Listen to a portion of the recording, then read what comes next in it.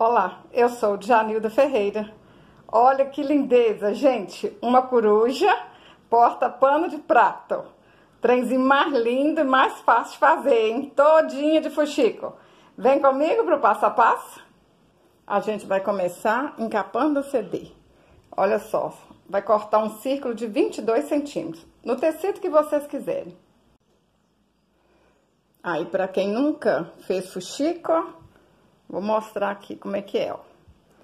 Eu gosto de começar assim, ó, enfiando a agulha assim dentro da linha pra não soltar. Aí vai um ponto pra baixo, um ponto pra cima. Um pontinho pra baixo, um pontinho pra cima. Tá fazendo barulheira aí pra chover, ó. Um pontinho pra baixo, um pontinho pra cima, pra baixo, pra cima, até dar a volta todinha. Aí a gente alinhava assim, ó, a volta todinha. Vamos colocar o CD aqui dentro. Ajeita o CD aí, ó. Puxa bem puxadinho, aperta aí, né? Pra ficar bem puxadinho, pra ficar bem bonita depois de pronto, ó. Segura pra não soltar. E vamos dar 2 pontinhos aqui assim. 2 pontinhos que fica garantido, ó.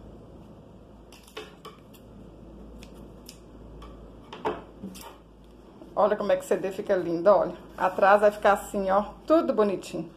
Pra fazer as asinhas dessa coruja, a gente vai cortar assim, ó, 6 círculos de 9 centímetros, da cor que vocês quiserem. Aí agora a gente dobra esse círculo assim, ó, uma vez, aqui na metade, aí vem, dobra aqui de novo e vamos alinhavar. Eu aprendi a fazer essa coruja linda, gente, com a minha amiga Luciene Sena, lá de Fortaleza. O Facebook dela, quem quiser visitar, é Lucena. Ela faz coisas lindas. Ó, agora vamos aqui, ó. Aí ela falou que aprendeu a fazer essa coruja no cantinho do artesanato. Uma vai aprendendo com a outra, né? Vão passando as bênçãos pra frente, dividindo. Ó, enfia pra baixo, pra cima, pra baixo, pra cima. Aí agora, a gente puxa aqui um pouquinho, que eu vou fazer as 3 asinhas, né? Tudo junto aqui, ó. Essas 3 partes eu vou deixar tudo junto, pra na hora de colar ficar mais fácil. Vem aqui, né? Ó, dobra uma vez, dobra de novo, igual fiz lá com a primeira. E vamos aqui alinhavar, ó. Vai ficar aqui juntinho da outra.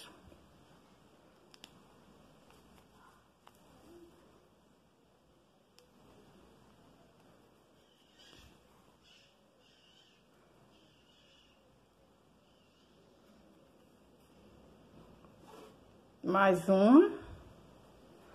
E a mesma coisa, ó. Vamos juntar essas 3 partes da asinha.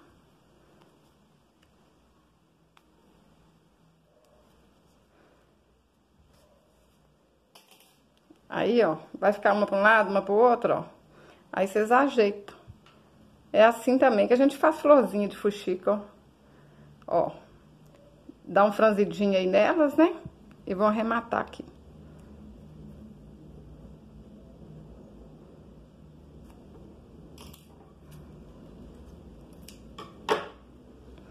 Aí eu vou fazer isso 2 vezes, ó. Uma asinha para cada lado. Agora a gente vem aqui, olha, tá facinho, né? Porque dá pra saber aqui aonde que é a metade do CD e vamos colar essa asa aqui. Aí, essa aqui, gente, eu achei que ela ficou grande, eu vou fazer essa aqui menor um pouquinho, olha. Vou colocar ela aqui assim, ó, mais pra dentro, que aí não vai ficar tão grande igual essa aqui. Vamos experimentar pra ver se fica mais bonito. Aí já sei onde que é, então, passa a cola quente aqui na asa. E cola lá no CD.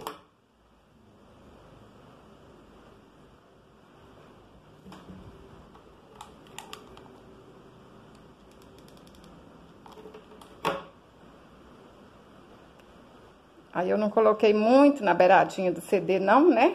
Pra essa asa ficar menor. Olha só como é que fica. Para fazer a orelha da coruja, a gente faz assim, ó, corta 2 círculos de 9 centímetros. Aí a gente dobra aqui uma vez, igual fez a asa, só que a gente vai fazer separado, ó. Dobra de novo e vão alinhavar aqui.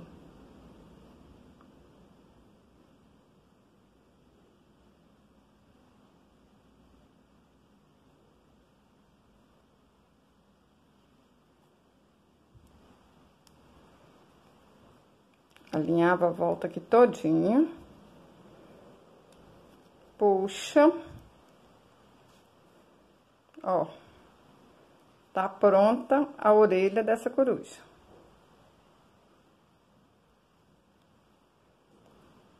Gente, quem gosta de coruja vai amar esse porta-pano de prato, né não? Olha só. A gente faz isso 2 vezes. Agora, vem aqui e posiciona aqui assim, ó. Tá fácil, olha, porque o meio tá aqui, né? Então, põe um de um lado, põe a outra do outro aqui.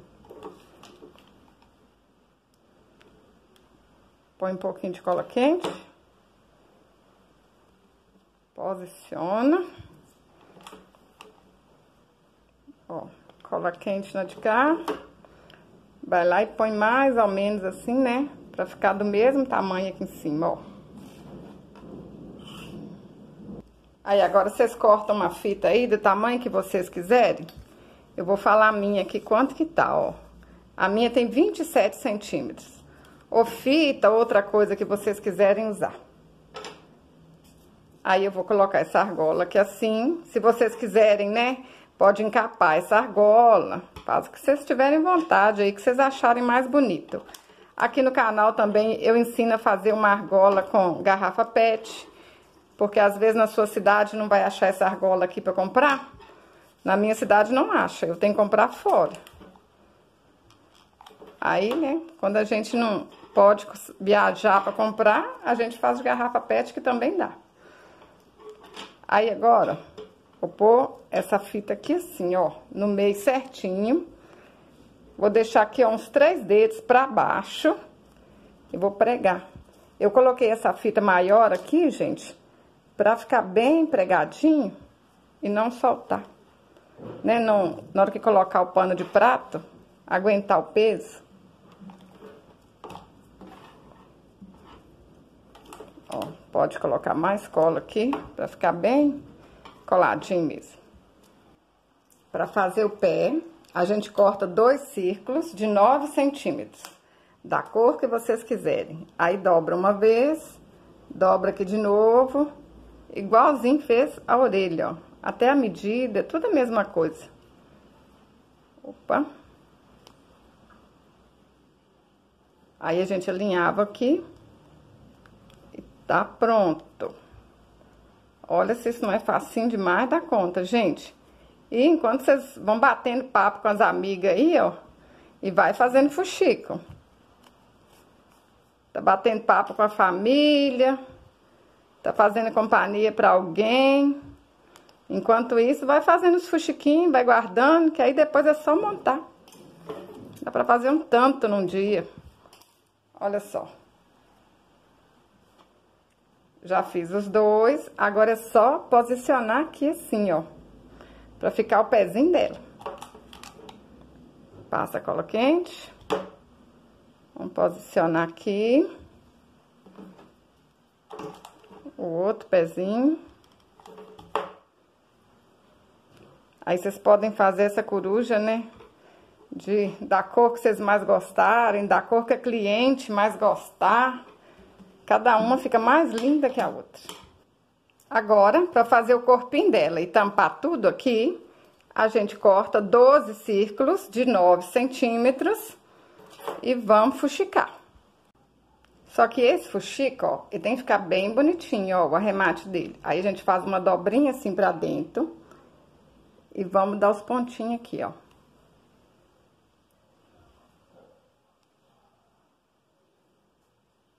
Olha só.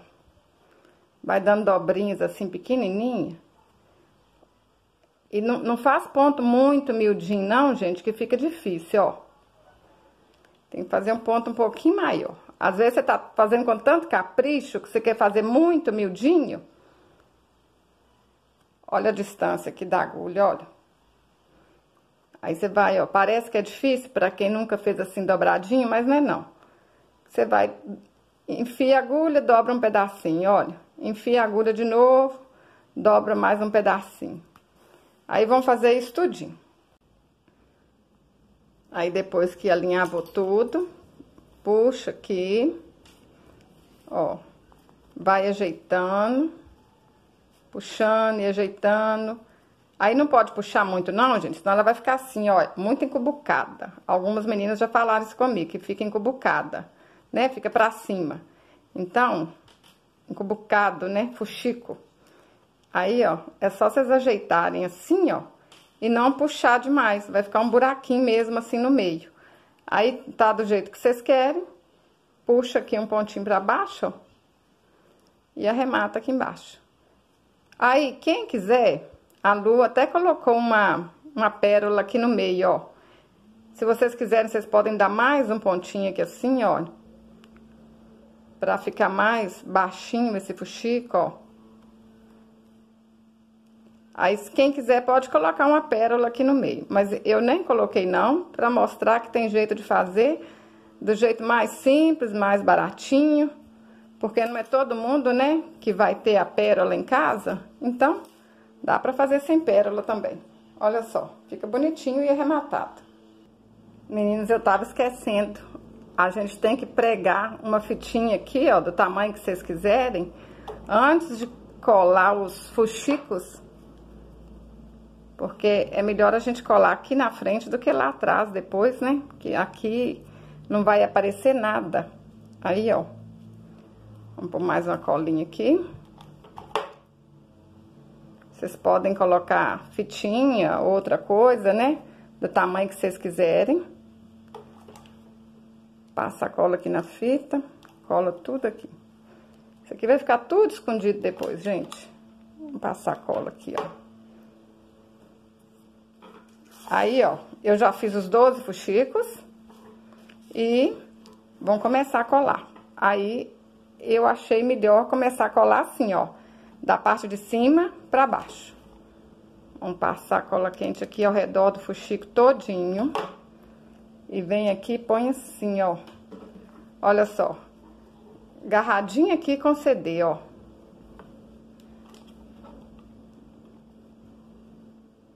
Passa a cola quente aqui.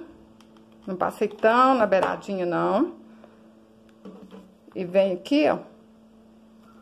Eu olho assim, você vai ficar assim, mais pertinho aqui do CD, ó.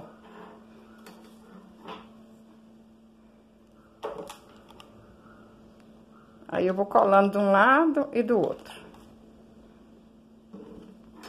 Olha só. Olha se vai ficar aqui, ó.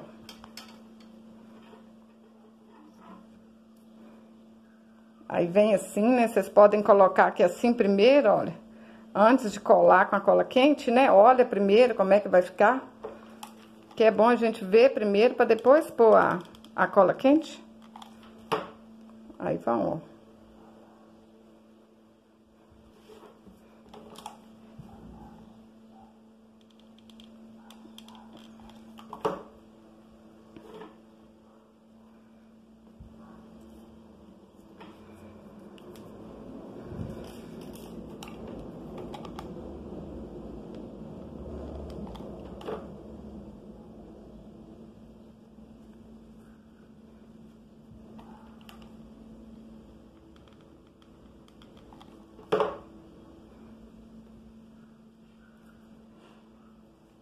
Olha como é que fica certinho.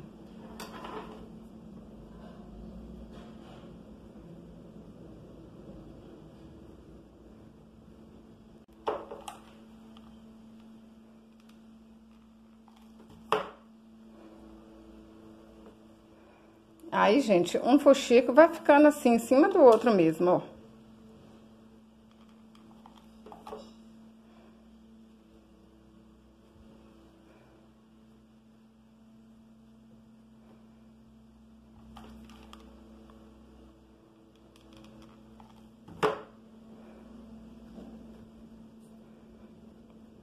Olha só, vai dar certinho.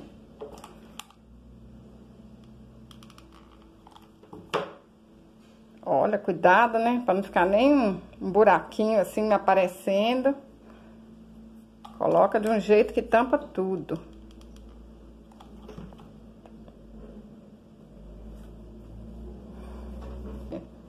E se a gente encapar o CD com a mesma cor que a gente vai fazer os fuxicos aqui, é bom que se aparecer uma beiradinha assim, ó, não vai nem dar pra ver que vai estar tudo a mesma cor. Agora vamos fazer o bico. A gente corta um círculo de 7 centímetros. Aí dobra aqui, uma vez, dobra aqui e dobra aqui de novo. Olha só. Um bico perfeitinho, ó. Aí cola essas partes todas aí, ó, pra não soltar nada. Vamos reservar aqui que a gente vai fazer o olho agora. Pra fazer os olhinhos da coruja, a gente corta 2 círculos brancos de 7 centímetros. Aí é só fazer os fuxiquinhos normal. Não precisa de fazer aquela dobrinha aqui, ó, fica até feinha aqui assim, mas não tem problema, porque a gente vai pregar um botão aqui, ó. Mas se vocês quiserem pregar um fuxiquinho pequenininho, preto aqui também, se vocês tiverem outra moda aí pra inventar, né, no lugar do botão. Já preguei os 2 botões, nossos olhinhos já estão prontos. Agora é só a gente colocar aqui assim, ó, e pensar, né, como é que esses olhinhos vão ficar, ó. Por exemplo, se ficar assim, ó, eu acho que não vai ficar bonito, porque vai ficar esse buraco aqui no meio. Então, vamos colocar esses olhinhos assim, ó, um pouquinho em cima desse buraquinho, o outro aqui, mas depende de como é que vai estar a coruja de vocês aí, né? Aí vocês vão ter que mexer pra ficar bonitinho. Posicionou aqui assim, ó. Aí vamos pegar aqui o bico, ó. Coloca aqui debaixo pra ver como é que vai ficar. Pensa aí direitinho, né? Como é que vocês querem esse bico. Olha se ficou bonito. Achou que tá bonito? Então, agora vamos segurar aqui o bico, tira os olhinhos, vamos passar a cola quente aqui. Eu prefiro assim, porque senão a gente tira o bico do lugar e vai colar assim direto, não vai dar no lugar certo. Aí eu venho aqui de novo, ó, olho de novo, né, como é que eu vou querer, ó. Um fuxico, gente, do olhinho, olha, vai ficar em cima do outro assim mesmo. Ó. Tá bom? Então, põe a cola quente aqui. E aí, sem tirar o olhinho do lugar, né? Que aí fica direitinho.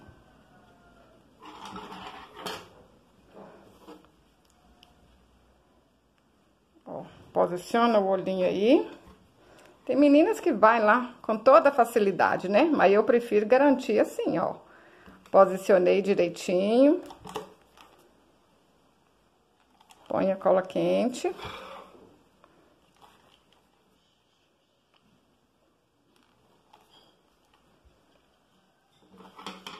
Olha só, tá pronta a nossa coruja. Olha que lindeza, gente. Olha que porta-pano de prato mais estiloso. Olha, amei.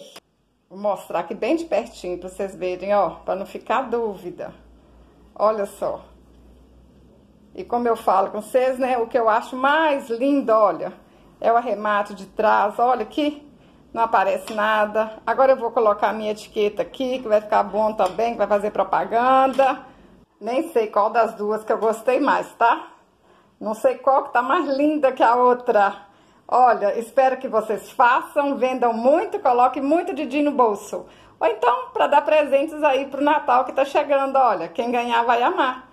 Se você gostou desse vídeo, curte, compartilhe, deixe um comentário. Até o próximo vídeo. Saúde e paz!